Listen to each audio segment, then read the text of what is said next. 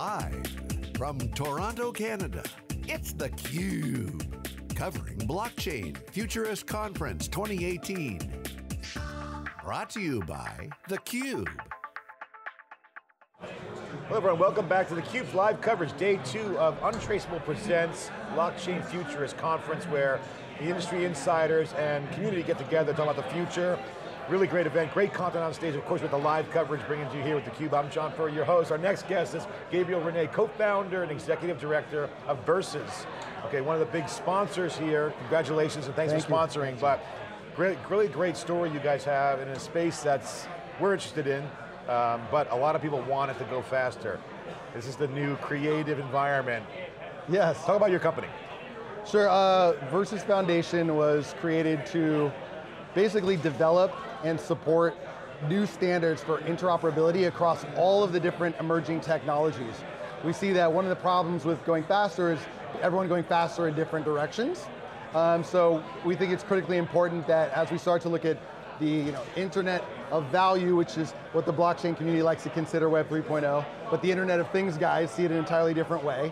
And the sort of semantic web, Internet of Intelligence folks, and the Metaverse, VR sort of future world, we're saying, guys, the future is the Internet of everything, so you need a fundamental protocol to connect these things. Then you can start to get smart factories and smart cities and smart supply chains that work interoperably globally. And given kind of where we ended up in Web 2.0, with a big sort of fragmented and fractured and overly centralized set of powers, we think that it's really important that we establish a set of protocols that are part of an open standard, and that's really what the foundation is creating. Web 2.0, nothing really happened. It was just AJAX and no fundamental structural change happened. Yeah, social networks, graph, databases, but the world needs a better thing because it's not just siloed artists anymore, it's a lot of interdisciplinary factors going into the new creative. Yes. You could have a data science driving some value. You could have, UI or UX, but the foundational footprint seems to be what you guys are working on. Is that kind of how I see it? Yeah, we believe we need a new infrastructure tier for the next era of the web. And it's primarily because the interface is changing. I mean, it's changed every 15 years almost on the dot, right? From mainframe to desktop to laptop to mobile to wearables. The next wearable goes on the face. You got Apple, Google, Samsung, Intel, everyone focused on developing AR or VR, smart glasses. The reality is that then content is placed in a space, not on a page. And the web was designed for interactions between, people navigating between pages, interacting with media and text, but with an Internet of Things world that has nothing to do with the web, and virtual and augmented reality that have no connection to that either. How do you have all this work interoperably? So we have a spatial protocol that actually lets spaces have sort of spatial domains, like web domains, and the ability to create a spatial URL and an asset ID for any object. Then people and things and currencies can interoperably move between them. And then you can awaken an entirely new developer class that's building spatial applications that are also decentralized and secure. And that then enables the sort of creative era, I think, of development. As we move a bit out of the information age and maybe into what some are calling the imagination age. So enabling is the key word, right? You're enabling technology. How's it going? Give us some updates on what you guys are working on. Where's the progress of this? Because we need an underlying baseline to create value. Otherwise it's fragmented world. I think one of the big trends I've been hearing at the conference is the word interoperability is finally a term that everyone's starting to consider.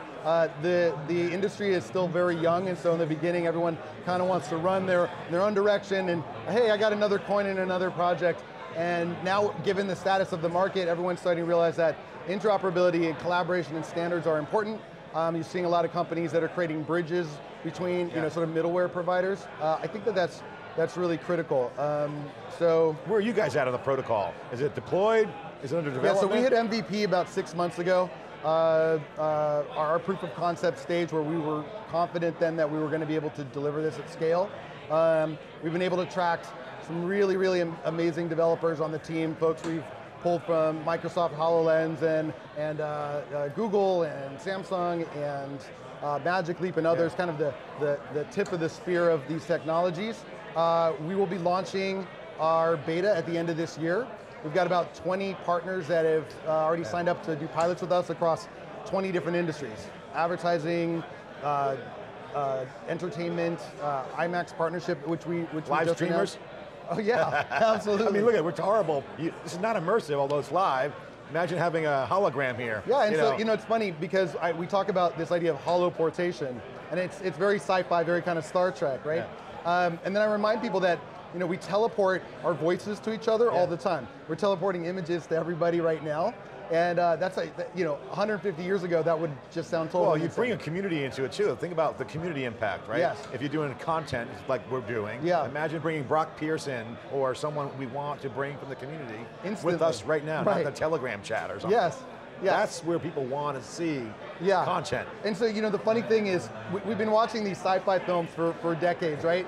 And watching how holograms and things sort of poured in and out, and how people interact with these things and moving through different virtual worlds, robots able to do transactions, in the new Blade Runner, there's a whole scene around that.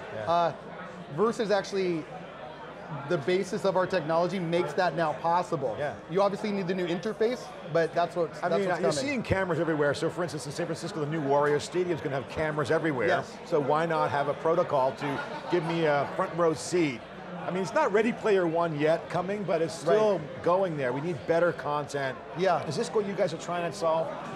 Really fundamentally what we're trying to solve is that we recognize that we've got really significant challenges with these new technologies. Artificial intelligence is so powerful. The Internet of Things is so incredibly powerful. Virtual and augmented reality, because you're now experiencing something, it's incredibly powerful, and people have very transformative experiences. I've seen people come out laughing hysterically, crying hysterically. You can literally walk in someone else's shoes.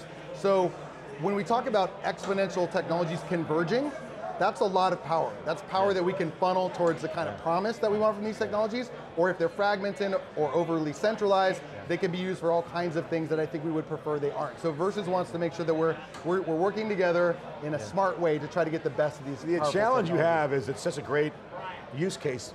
The whole world's your oyster. You could go from content immersive to some low-hanging fruit, IoT industrial applications. Yeah, that's a big one, actually. I mean, cameras, sensors, rendering, accident reconstruction on a corner. No, absolutely. I mean, all this is now possible. Yeah. This is kind of where, look at blockchain. Some of the industrial cases are supply chain. Makes sense, blockchain, supply chain. Right. How are you guys prioritizing? I mean, sounds like it's a challenge. You got all this demand potentially. Yeah, it's the how are you boiling the ocean sort of question, right? The way I like to look at it is we're giving everybody boilers. We're not boiling the ocean, we're designing boilers. So, at the heart of it, we have some really amazing partnerships that have already been in place. One of them is with VR AR Association. It's kind of the preeminent association in the space. 4,000 corporate members. These are all the Fortune 500 companies that you think of, plus early innovators. They've got 60 chapters around the world, 20 different industries that they're supporting. So we're working with the co-chairs of each of those industries, whether it's industrial or construction or education or medical, and then actually creating pilots that we can use as case studies to promote into each of those industries. So we're going actually wide before we go deep, and then we're trying to create advocacy and adoption and let leaders in the space help us tell that story. How does people get involved? How does someone get involved? It depends what someone is. Right now, community at large, people want to join the mission, partner. Yeah. Is it open right now? It is. So at the moment, you can go to versus.io. It'll kind of start you down the path.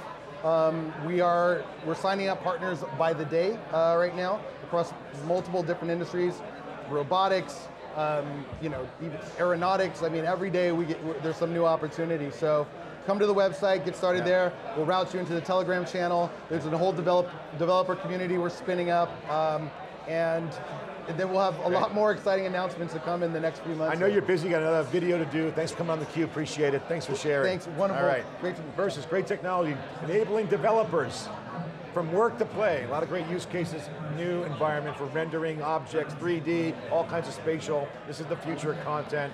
Again, work to play. It's theCUBE, bringing you live content from Futurist Conference. Stay with us, we'll be back after this short break.